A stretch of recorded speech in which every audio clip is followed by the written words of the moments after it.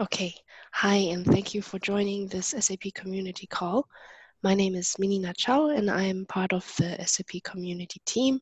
And I'm really happy to have Tammy Paulus today with us, a big influence and very active member of the SAP community, also SAP Mentor.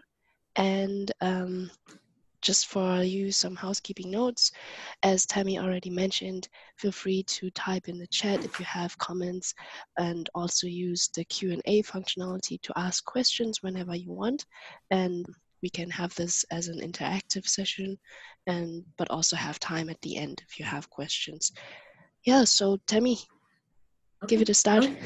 Okay, thank you, Menina, and thank you for having me, and welcome everybody. My name is Tammy Paulus, as Menina said, and I'm joining today from Northern Virginia, just outside Washington, D.C., home of the World Series Washington, D.C. Nationals baseball champions. So thank you for joining us today. And I also have Christian Brockmuller's name on this because he and I did a session last year at TechEd, and he was gracious enough to loan me his slides. And so these are his slides and his style. So I'm grateful to Christian for sharing that with me. So today, this is our agenda. We'll give an introduction of the SAP community and how you can interact, and what are the results of the interacting with the community, and some summary. And I also crowdsourced this on the SAP community with a lot of great feedback, and I'll share that at the end.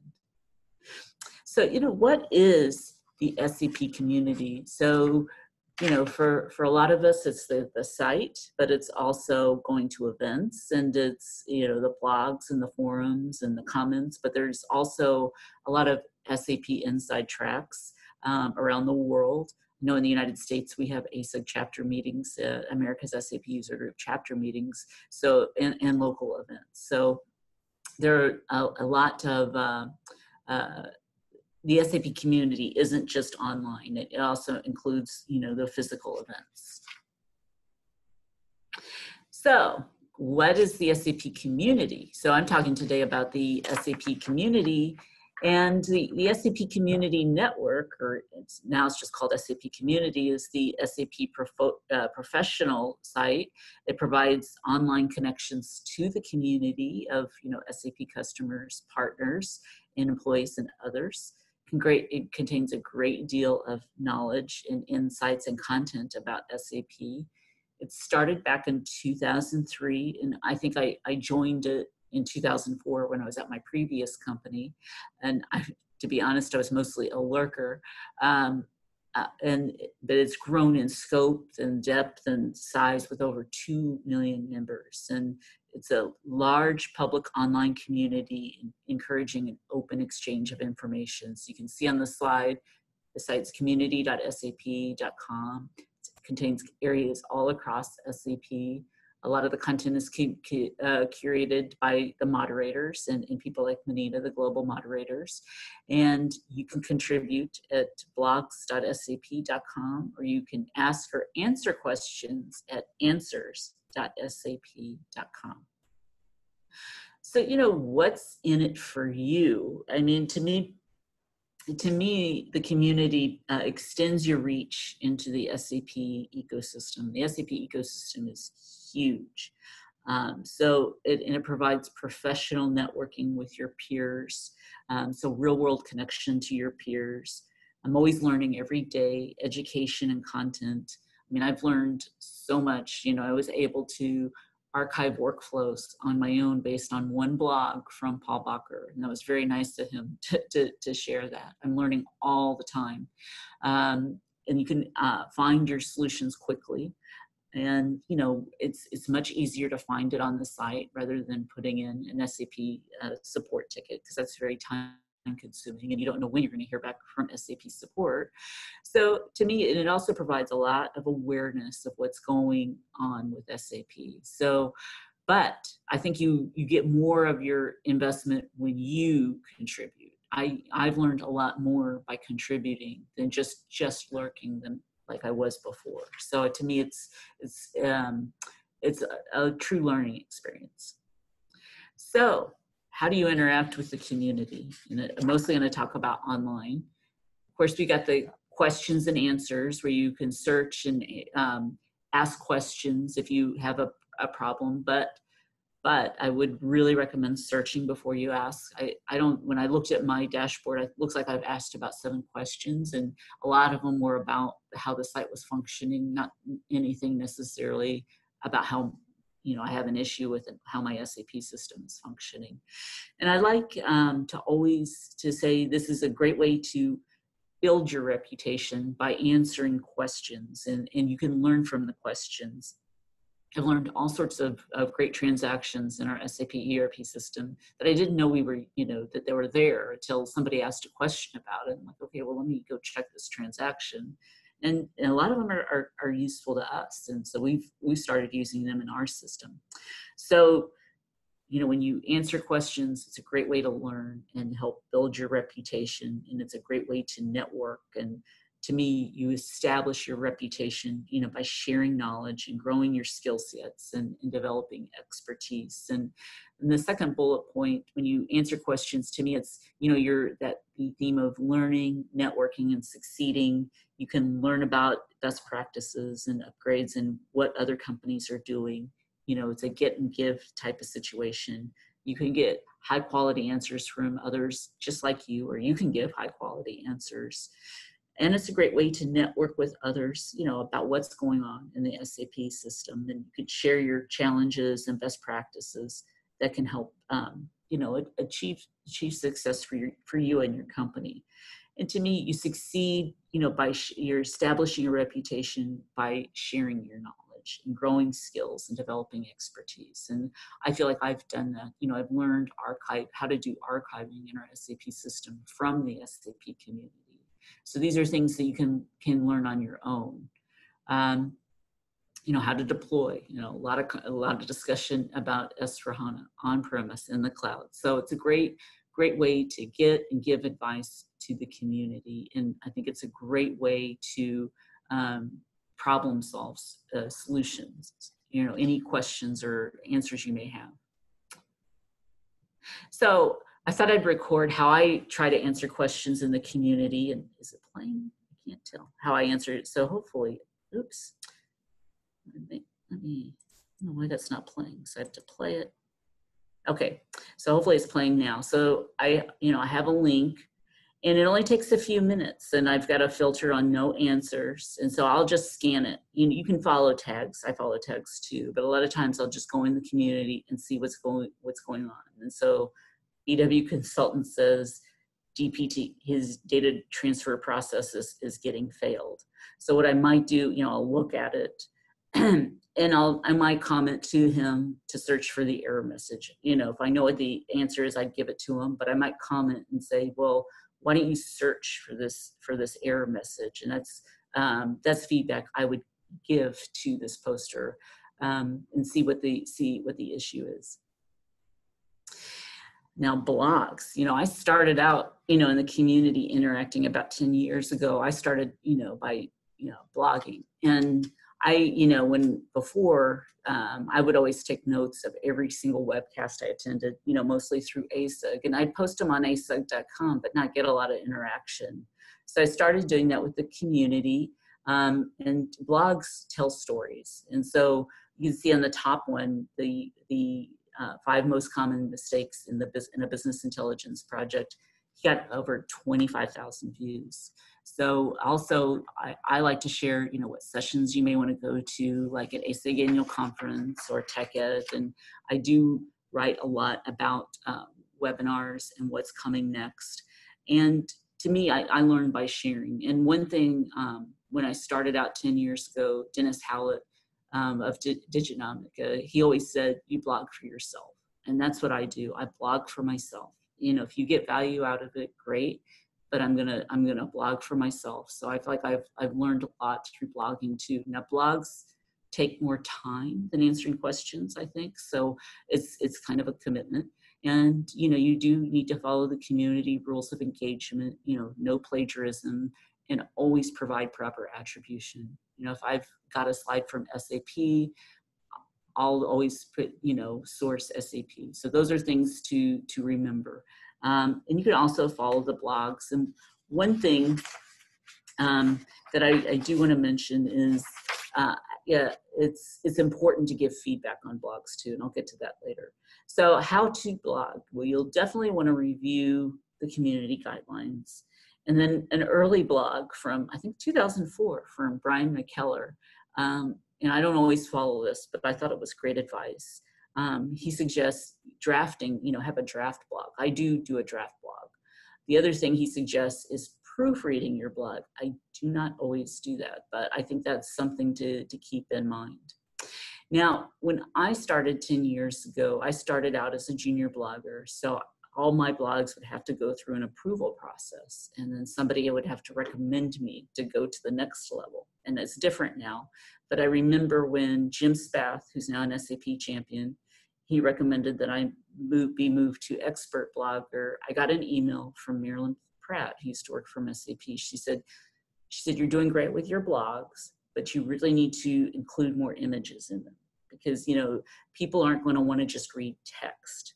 And I thought that was great feedback that, I hadn't been doing. And so it's nice to get some more constructive feedback on how to better blog. So that's feedback I thought I would share. And I also liked what Raphael Herman, who's the SAP Member of the Month for December, he said, do not doubt, right? So I thought that was, I liked what he said. So I thought I'd quote him today. Now, one thing I want to say, it'd be great if you could like and give feedback. In this example, Noel, he's been a longtime member. He doesn't blog very much. So I thought, he wrote a nice blog last week. I thought I'd, like it and give him feedback. So I think he did a great job.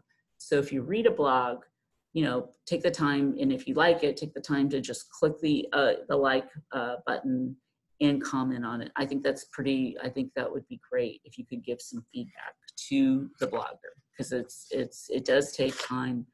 And, most people do it on their own time, including a lot of the SCP employees. I know they give back to the community on their own time. Now, here's what I do. You don't always have to do that, but I like to draft my blogs in another tool, and then I copy in the HTML.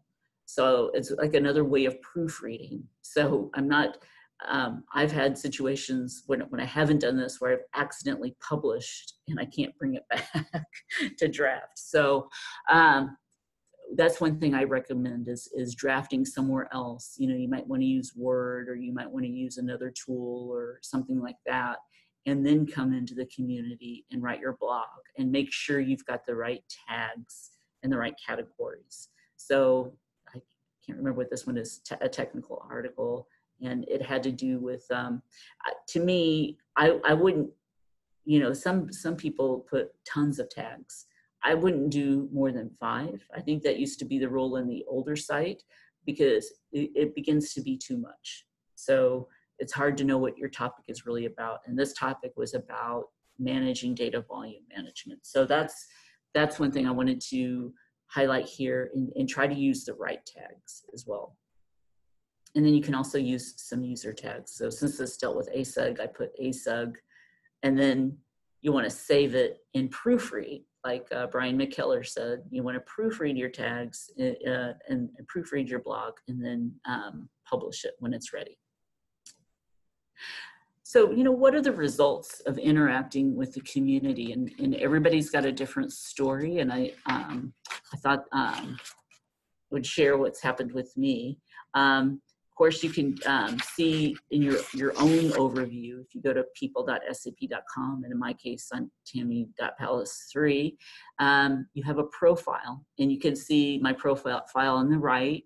I've got my followers and who I'm following. So you have an SAP profile. Why would you want another profile? What about over LinkedIn? Well, the SAP community has badges and missions, and there are a lot of reputation elements, such as the roles. You'll see on mine, I'm a moderator and a mentor, and you can see on the right, it's got the followers and following, and you can select your top 5 badges. So I'll get into more about the badges and missions a little bit later. Now, I really encourage you to update your profile. If you want to interact with the community, you can just go to people.sap.com, and then there's a tutorial in this link that helps you update your profile, tell who you are, put a picture of yourself, because it's always better to interact when you see somebody's picture. And Sue Cohane, who's an SAP champion, she has some tips that I include in here. I think that you may want to consider as well. So, how missions and badges improve your profile? Well, the community has several missions to help improve your profile. Some are for answering questions, some are for blogging, some are for special events like SAP Tech Ed or SAP Inside Track, or completing the tutorials on developers.sap.com. And then you can see on my screen, I've gotten a lot of badges for completing Open SAP courses. So, and those are at open.sap.com. And then also prior to the launch, those badges are shown as well. So it's a good way to recognize your past, your expertise and your contributions. And to me, it's a really nice user experience. And hopefully it helps with quality and engagement, and it gives the ability for you as an SAP community member to see somebody's reputation.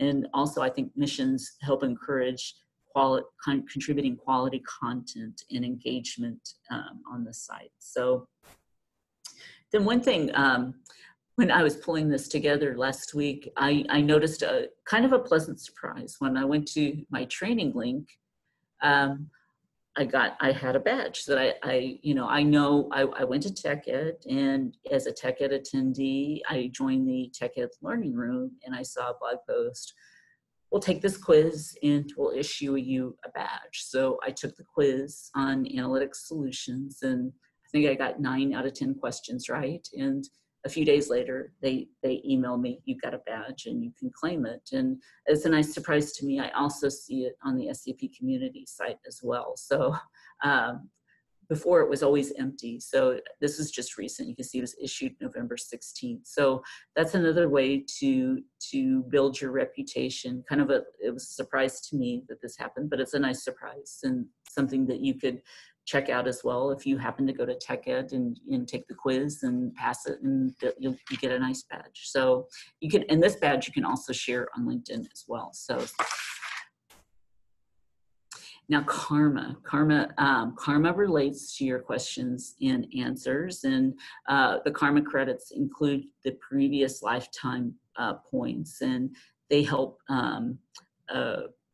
members keep track of how you're doing in the answer system.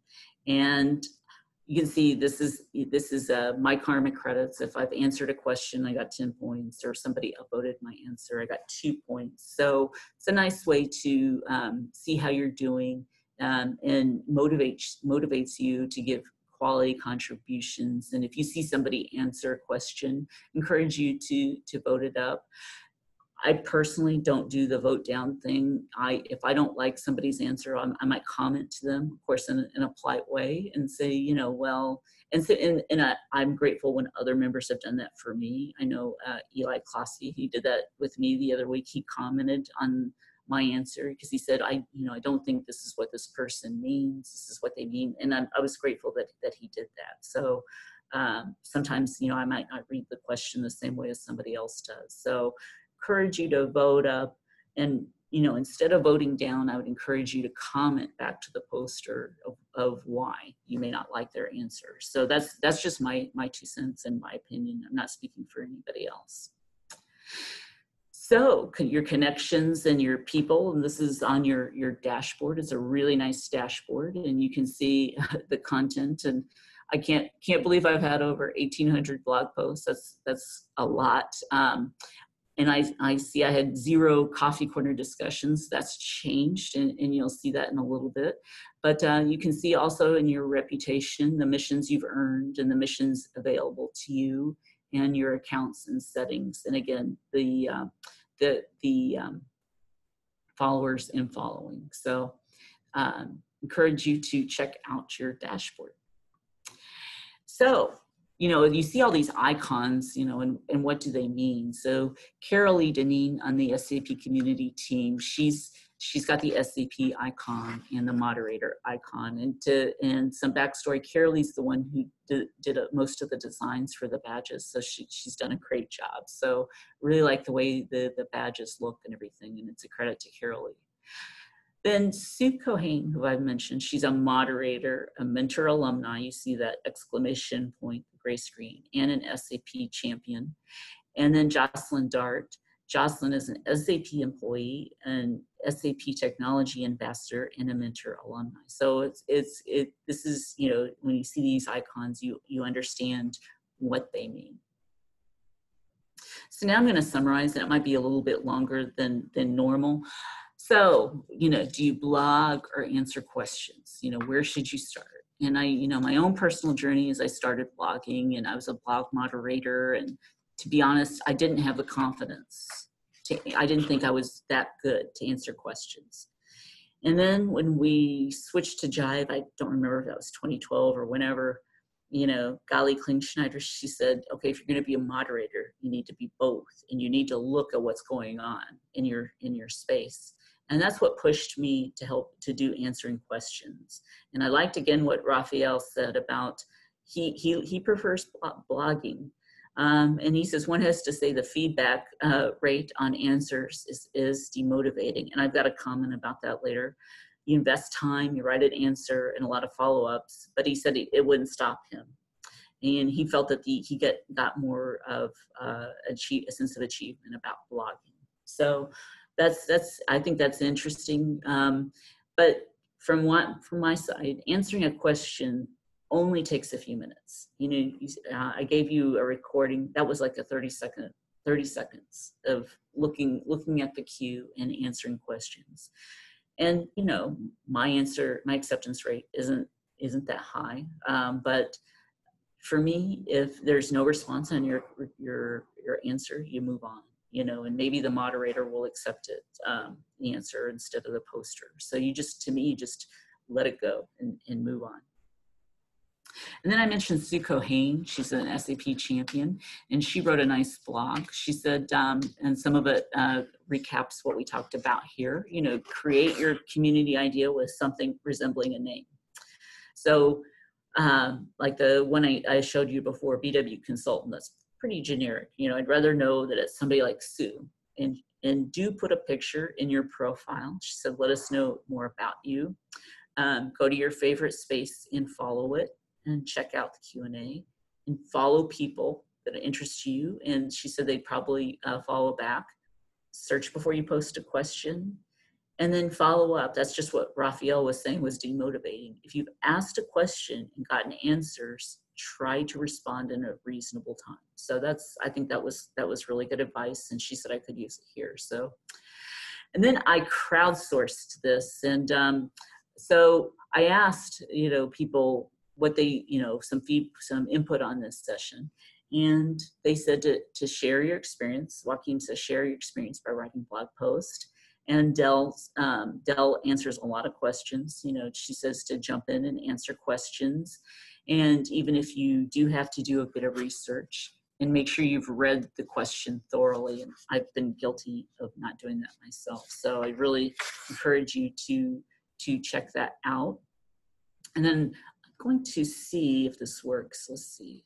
I don't have that. Okay, well, I might try it towards the end. So to me, you increase your brand by contributing to the community, but you also learn by helping others, and you network with others to connect about new things and helping your career. And to me, you establish your reputation by sharing your knowledge and growing your skill sets. And I always felt that contributing is a noble cause. And Stephen Johannes, a former community member, he said the more community members participate, the more we can maximize the exchange of information.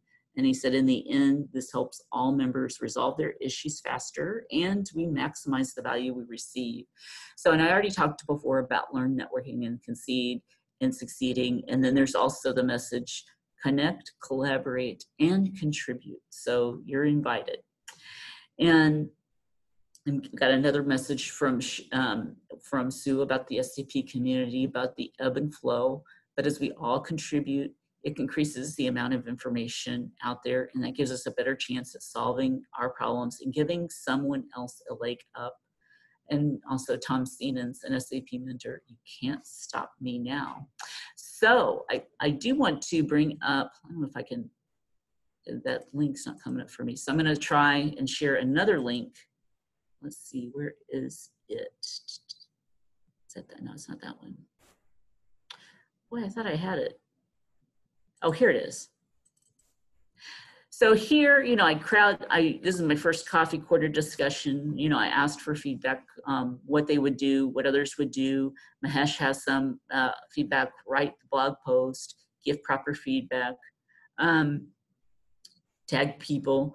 And then Helena is a great community member. She believes it should be about sharing with the community and building your reputation. She's absolutely right. And that's the way it should be. And she suggests being genuine and sincere. Small things matter. Your comment, even if it's critical, means you read the post and took the time to reply. Think of how you can add for the whole community, not just yourself. Faisal says knowing what a community wants to be known for is also important. Barbell, she said, what others have written, plus realizing community will only work as a two-way street if people are actively involved by providing input and not just lurking like I used to do. And then Lakshmi, he mentions the rules of engagement, don't hijack old questions, upvoting.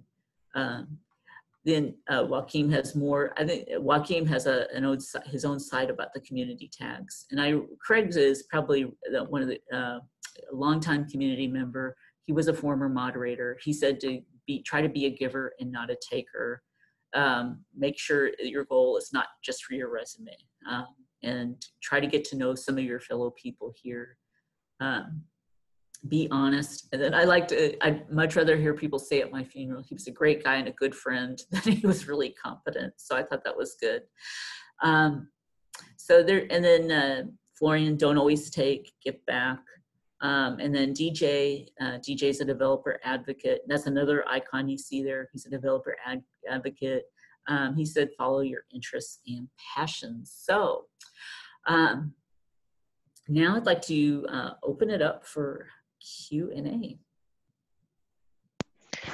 So Tammy, first of all, thank you. And I really mean this, not that you are here and taking the time to have this call, but really sharing your wisdom and the long time experience that you have. I mean, I really liked how you showed in the demo how you actually publish blog posts. I mean, this just gives a real example of how you do it and how others can do it. So, and also I like how you recommend that engaging with blog posts or any content that you read is just so valuable, especially when you give feedback, because from feedback everyone can learn. And I'm impressed of the number of karma credits that you have, so even I can learn so much from you. So even though, I mean, I'm saying even I, as I have so many insights coming from the community team, but there's so much to learn, and I like how much different aspects you shared of the community. And most of all, I like how you even share from other contributors, from other very important people at the from the community, and what experience they share. So really like how you pull in really the community into this call. so this is all from my side, but I really want to invite also the attendees in this call to express their opinions or their questions, comments, and you can also speak up. So just raise your hand. There's a raise your hand button. I can then, as a host, allow you to talk, and yeah, how you like. So write in the chat, ask your questions, comments. And one thing I forgot about is the wiki. The wiki is awesome too. Mhm. I didn't touch on that at all. I didn't think of that till this morning. But the wiki is a host of information, and that comes up in the search results. There's a lot of great content. That's where the inside tracks are located and listed. But there's a lot of SAP support knowledge in the SAP community wikis as well. So I forgot to mention that today. I didn't think of it till this morning. No But it worries. doesn't, yeah, it doesn't contribute to the reputation, but we don't care about that, right? No. Yeah, I think it's, I mean, I don't want to put you on the spot. You are anyways, but it's one of the best community calls that I attend, and I'm really glad this is recorded for everyone who is not attending, can still have their part in listening to this. Yeah, with that, I see comments. Congratulations, nice one, Tammy. Thanks for attending, everybody. Yeah, thank you. And also I see Phil attending from Australia, which is also, I mean, Oh we're my spread all goodness. over the world, so Oh, it's really wow. amazing how we can make those calls available for everyone, no matter which time zone. Okay, then let's wrap up this call and I'd say, yeah, have a Have a good nice week. rest of day and weekend. Yes, You too. and talk to you Bye. soon. Bye. Bye.